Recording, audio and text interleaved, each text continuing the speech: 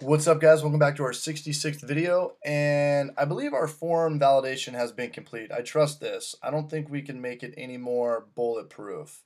So now that I can trust my form, I can trust my data going to my database and back and forth. So what I want to do is I want to run an if-else statement right here to collect our error. So if we collect an error, then we will know where that error is, and if we didn't collect an error, you can go ahead and submit that form to our page. So what we need to do is create an if-else statement, and let's just go ahead and start typing it. So instead of everything outside of empty, we're going to use empty this time. We need the variable of empty, so don't put an exclamation point right there. And what we're checking for is errors.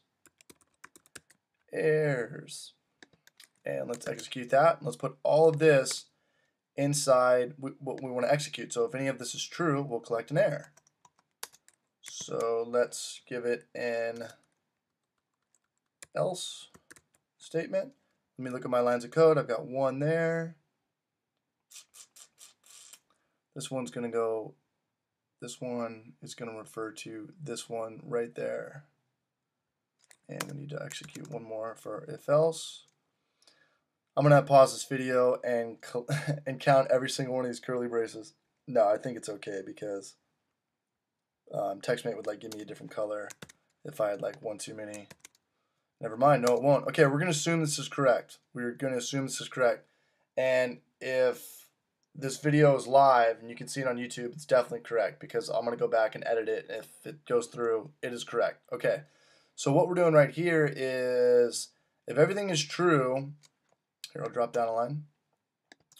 Let's focus on our if-else statement. If everything is true in here, we can go on and collect our information.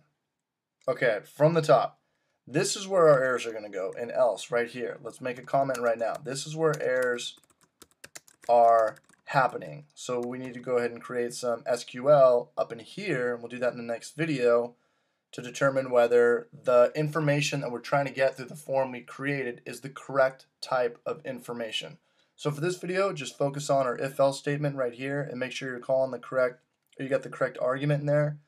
And then all this information from the last video is just going to be inside our first curly braces. So let me know if you guys have any questions with this. Make sure you guys have all of your single quotations and your braces and your brackets and your semicolons all there, because if not, then your page will not run and it will be a fatal error or a warning. Alright guys, so good luck with this. Easy video. In the next video, we're definitely going to start typing some MySQL.